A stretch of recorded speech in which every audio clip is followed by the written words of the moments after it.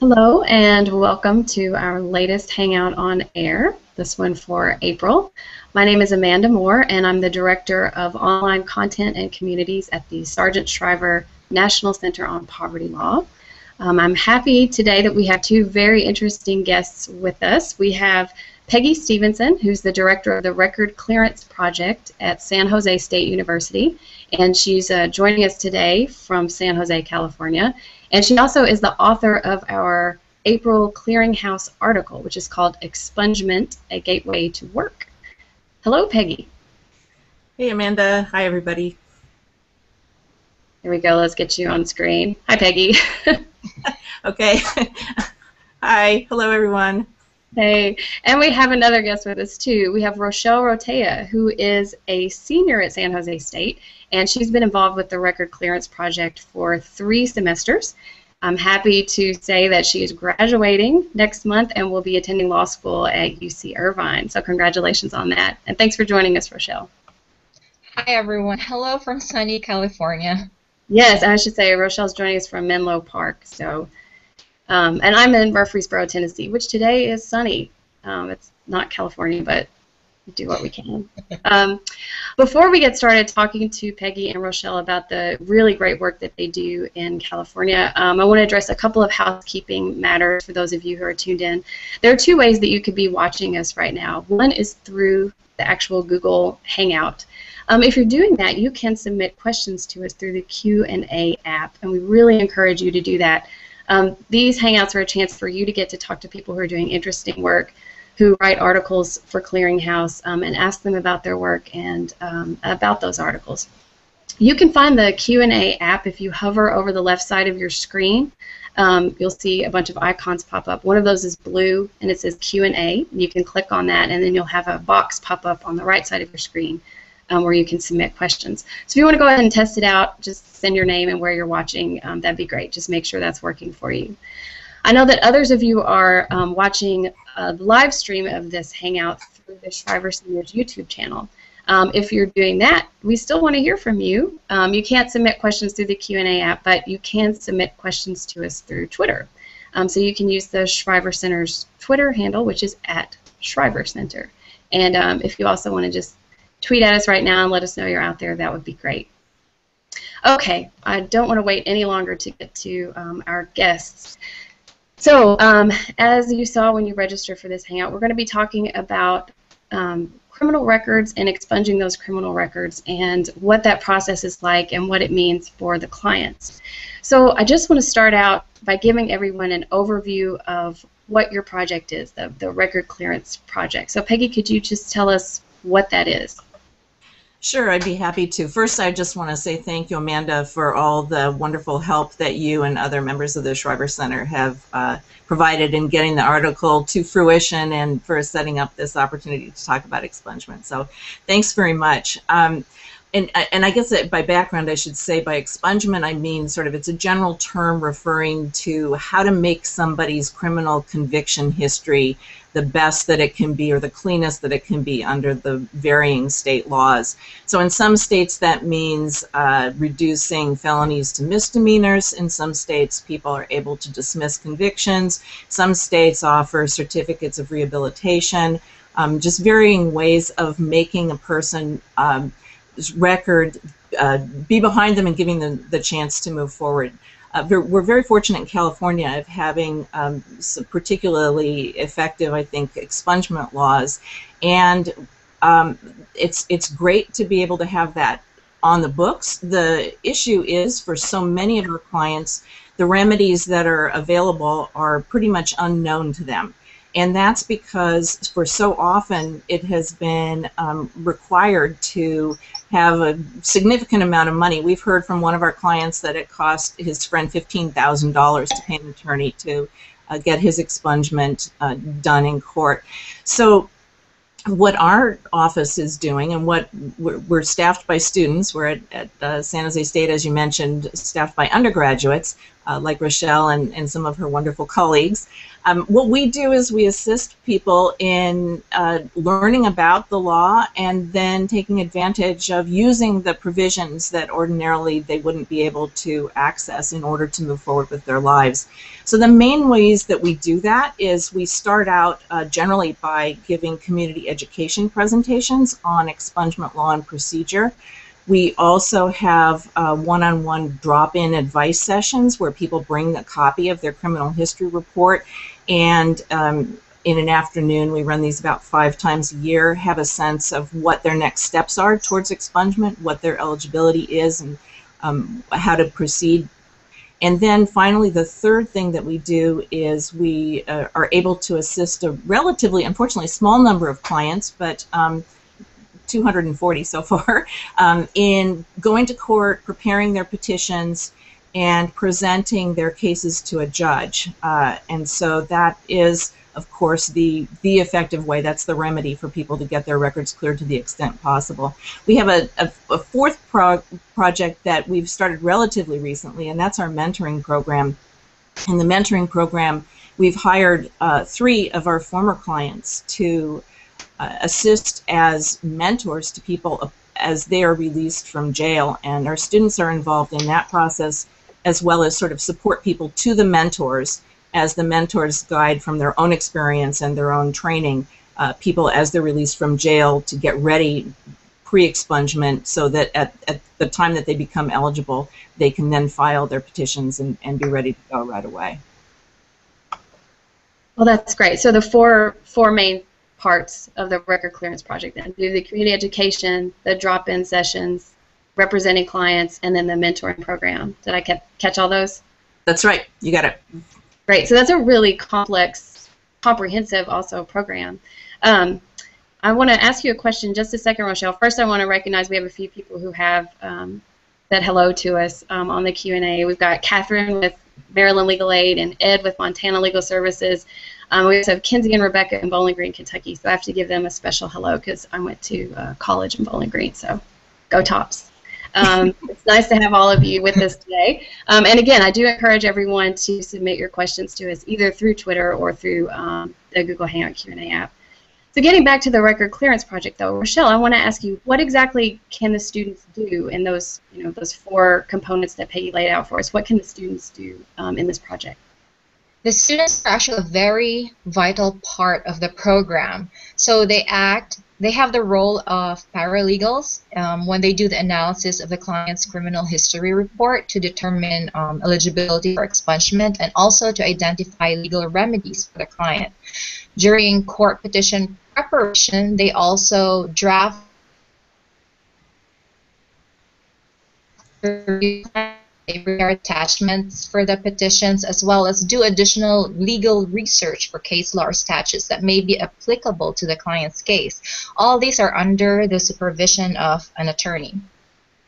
The students, just by spreading the word about expungement law during our community education presentations, whether in community centers or in jail, also act as advocates in these presentations. They educate the public about expungement law, particularly in California. Also during client interviews, through active listening and sensitivity, the students not only act as paralegals, but also as social workers, as clients reveal the details of probably the darkest and most embarrassing moments of their lives and their struggles to get to their turning points. I know that in reading Peggy's article, which I encourage everyone to do, and I want to go ahead and remind you now that after the Hangout, we will send an email to everyone who registered, and it'll have a link to watch this recording again if you want to, or if you missed it the first time, if someone missed it. But also a link to her article, and I encourage everyone to read it. And I know one thing that she mentions in the article is that one of the training parts for the students that's really the most important is learning how to interview clients, because as you said, this is such a really intense thing to talk about, often one of the worst parts of someone's lives. So is that a challenge to learn how to do that, Rochelle? The students actually go through 1 semester of learning not just the law about expungement, but also how to do client interviews in a professional and is 1 semester, actuations, client interviews particularly, and imagine a 2 semester internship. So it's very intense, and from, let's say, a class of 35, only 10 students can go on to the next part, which is the representation part, which is the 2nd semester. So we go through a lot of training. Peggy, we also, during the 1st semester, we do hands-on experience by going to the jail and doing community presentations there.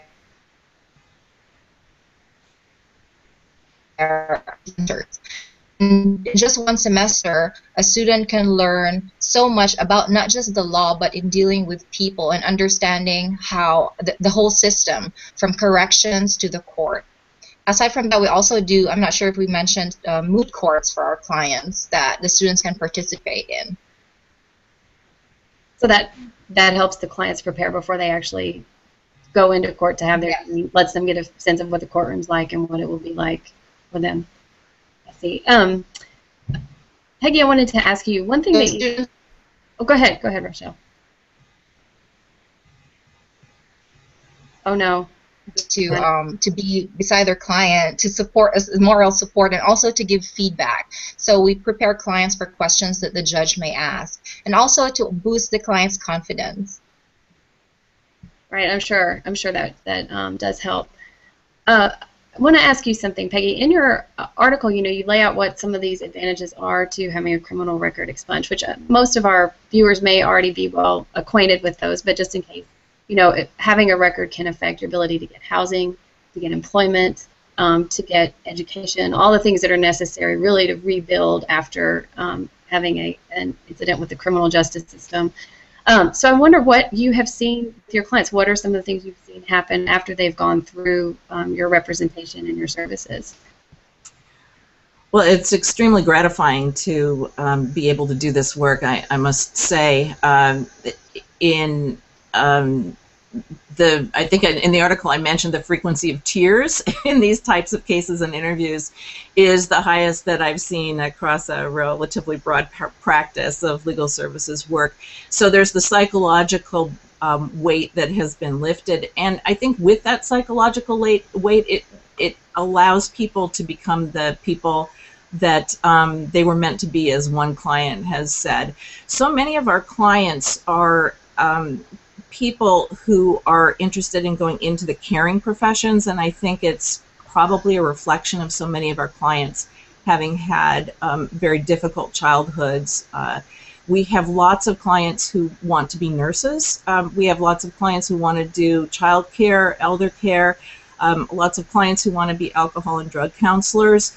And anytime there is a licensing requirement, or any time that background checks get run, in particular working with the elderly, the disabled, and children, the criminal records will come up. And what we're able to do through the Record Clearance Project is clear those barriers. So people are then able to continue with the internship that may be required, such as a practicum for nursing or a practicum for taking care of kids. They're able to finish their education and go into the field. So we've had a number of nurses come out of the program.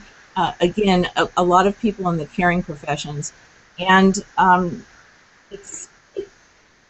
we've also had that not just the benefits described sort of anecdotally. We've also had the benefits quantified. There was a study that was done by the Stanford Public Policy School program, and they analyzed our database. This is cited in the article, but found, using the data from the Record Clearance Project clients, that there was an income boost of about $6,190 following expungement per year, and of course that keeps going and going. So there's a huge economic benefit, and the Stanford study also analyzed the money that comes back into communities by increased payment of taxes and decreased reliance on public assistance, so that the communities benefit as well. We did a survey of our clients, and 90% of people report that their records have made them underemployed. That's either unemployed or unable to move forward in their occupations because of the record. So lifting these barriers and creating the opportunity that exists in law for people to move forward, it feels like a profound change in lives, and indeed that's what our clients tell us. Let me just mention a couple things that Amanda has agreed to do for the people who've registered for this, and that is there's a link of a couple of videos and a photo collage where our clients describe for themselves what some of the benefits of having the records cleared are. So in one of those, there's a 2-minute video where we posted a camera outside the courthouse or outside the courtroom right after people came out and had their records cleared. The comments that people have said just immediately right after, even before they were able to get the next job or whatever, I think are pretty telling. At the end, one of the clients says that you gave me my life back. That's a pretty amazing thing for undergraduates to hear. Another man says that now all the pieces of my life are together. Those kinds of things, by providing a legal remedy that exists for people and giving them the opportunity to take advantage of that, it feels like just amazing and humbling work. Let me mention the photo collage too that Rochelle put together. You were talking about the practice of interviewing. We do mock interviews and we critique the students of their mock interviews. So along with the list that's going to come around is a 1-minute photo collage of students last semester who were practicing and being critiqued in their mock interviews. So they do get practice with some of the real life scenarios that our clients have presented to our students. And fortunately, from the client evaluations, as you can tell, we ask for a lot of data and numbers, but fortunately from those, we have a 100% success rate in people receiving the highest rating on the question that my student treated me with courtesy. Well, that's great. That's really good to hear. Peggy, I want to tell you just before the next time you answer a question, your microphone was kind of cutting in and out, so I don't know if there's anything you can do about it. It may not be, but I can still hear you the whole time, but I just thought I would mention. We've had a couple of questions come in, and one of those follows on what you were just telling us, Peggy, about you know, as far as what the students have learned that has allowed them to, you know, interact with the clients in such a way that you've had that wonderful success rate. Jessica from Vermont has asked if you all can share the training materials with everyone. So would that be something you would be able to do? Absolutely, I'd be delighted to do that. They're quite extensive, so if people want to just send me an email, that would be great. I'd be happy to send it to them, and I can explain a little bit more what the pieces of them are. But it's last I counted, I think it's about 500 pages. But I can say what's there and highlight what might be useful. But no, I'd be delighted to share those materials. Absolutely. Okay, great. All right. I was going to offer that we could attach them to the email we send out, but that may be a bit much. So what we'll do instead is Jessica and anyone else who's interested, keep an eye out for that email that will be coming to you. It'll probably be early next week with all the links, and we'll make a point to include Peggy and Rochelle's email addresses in that, so they you can get in touch with them directly to get their materials, and they can sort of tell you what it all is. We've had one other question. Oh, actually, we have a couple more. And this one is a little bit more about policy work, which I didn't hear that that's something that you all do, but I'll go ahead and ask you the question just because you may be able to point our asker in the right direction. This is Ed from Montana.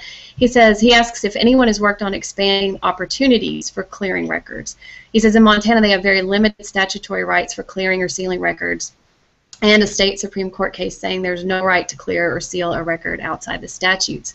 So, you know, you said you have pretty good laws on this front in California. Do you have any advice for Ed or people in other states who may not have those, the benefit of that?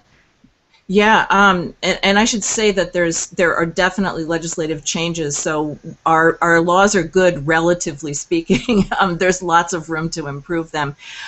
There are some outstanding community advocacy groups. We just haven't been able ourselves to do the policy work, although having a detailed database in terms of the people that we have assisted and the needs that they've expressed has been helpful, I think, in moving policy forward. Some bigger offices have been able to do that. So in California, the East Bay Community Law Center has been terrific. The National Employment Law Project is really where I would suggest that Ed get in touch with, because they have done an extraordinary job of moving legislation forward and promoting resources. There are also and NELP is in touch with lots and lots of other groups that are doing similar work. That's the National Employment Law Project at nelp.org. There are also, the ACLU has been very active. The Lawyers Committee for Civil Rights has been very active here. And community-based groups, All of Us or None, based in San Francisco. It's a program of legal services for prisoners with children. And I should write this down because I can include those contacts as well for in the list of materials that we send. But indeed, even I must say that even the most conservative legislators, well, we've had some national spokespeople, right? I think Rand Paul and was it John McCain? I'm not sure who, but recognize that the truth of the quote that the article starts with, which is basically that the court in Green in 1975 saying we cannot conceive of any business necessity that would automatically place every individual convicted of any offense in the permanent ranks of the unemployed. So the broad policy implications and the importance of getting people back to work, into housing, able to get student loans, able to become foster parents, it would be a really great thing, I think, to expand the expungement remedies in Montana and elsewhere where there's more room for development. Right, and speaking of the kind of unexpected bedfellows, odd bedfellows, I think the Koch brothers even recently have come out saying that our criminal justice system is putting too many people in jail, and too many people are coming out with records that then are an impediment to employment. So yeah, there are some. I mean, the tide may be turning on this front. So thank you, Ed. That's a great question. We have one other question that has come in. This is from Kenzie and Rebecca, who are in Bowling Green. They say they work for Barren River Area Safe Space Domestic Violence Shelter. They want to know what steps they should take to assist their clients who may have assault charges that would prevent them from using their field licenses. So it may be another case of who they would need to get in touch with, I guess, in their area. I don't know, or do you have any advice on that front? There's NELP maintains a national listserv, so I would check in with NELP. I don't offhand know folks in that area. There's also, well, that would be probably my best suggestion. In California, the type of charge other than sex offenses is relatively, well, pretty much irrelevant legally. So in California, the law says that if people successfully complete probation on most jail sentences other than sex offenses, those convictions generally have to be dismissed. So we find a lot of folks who find themselves in domestic violence situations and are able to have those convictions dismissed and again can move forward with their lives. Okay, thank you. Our time is actually coming close to an end, but before we go, I really want to talk to Rochelle about the student perspective on this. Peggy mentioned in one of her recent answers about hearing a client say, "You gave me my life back," and how just amazing that must be for, well, anyone, any attorney to hear that, but especially an undergraduate. And so I want to ask you, Rochelle, what is it? How does this change students who go through this program, if it does? It really impacts a student so much. We have realized that we live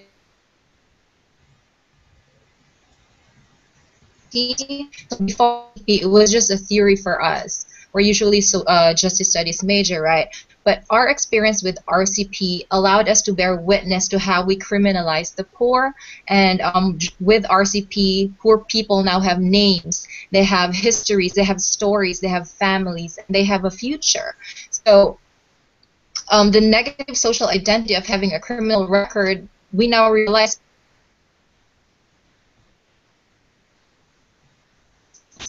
does endeavors to stop that cycle and give a helping hand.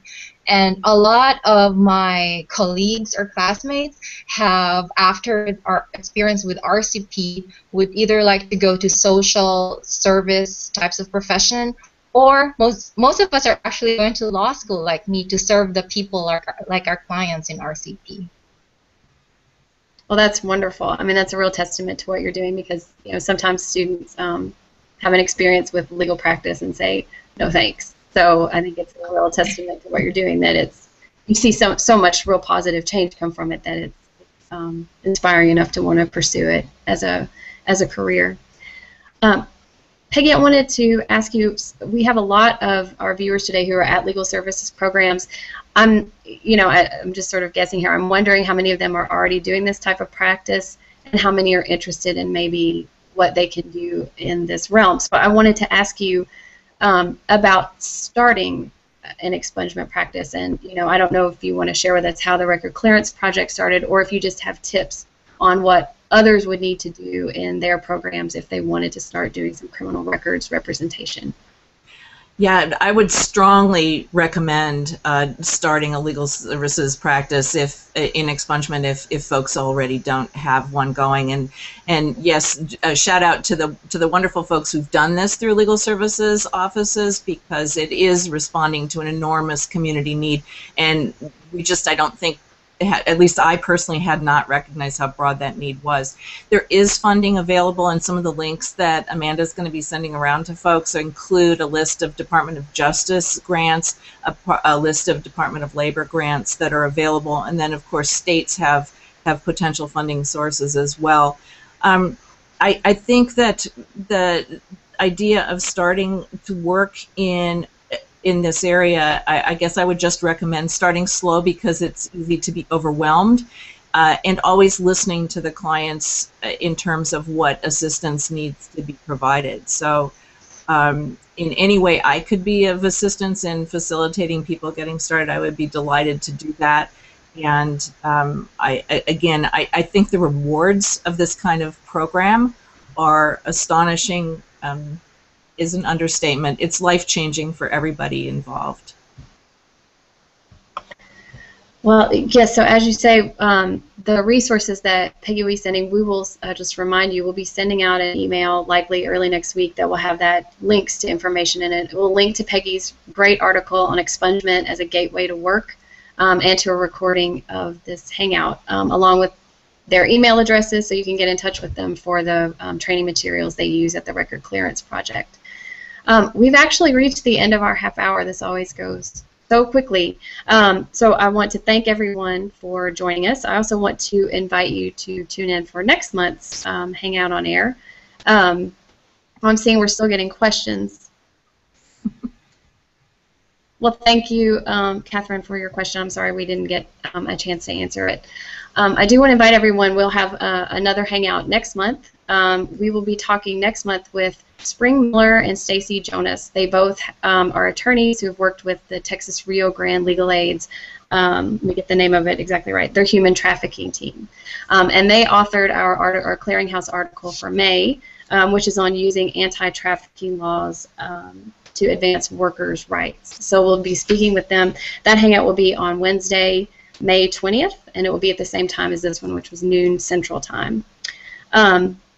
We'll have the article up on the Clearinghouse community next week. So, and you'll be getting an email. Since you registered for this one, you'll get an email about that Hangout, so you can tune in for that one. We hope you'll join us. One other thing I want to say is that next week is the Equal Justice Conference in Austin, Texas, and I will be there. And so any of you watching, or if you have colleagues who will be there, please send me a note. Let me know. I'd love to get together and say hi and get your ideas for things that we could cover in our articles or our Hangouts, and just generally meet you. So send me a note if you'll be there. I want to thank our guests once again. This has been really interesting. I really appreciate your time with us today. So thanks again, Peggy. Thank you so much. And thank you, Rochelle. Thank you. Don't forget to check out our Facebook. Is it Record Clearance Project? Is it pretty easy to find? I guess we could also link to that in the email too. we can make a point to include that too, so people can find you on social media.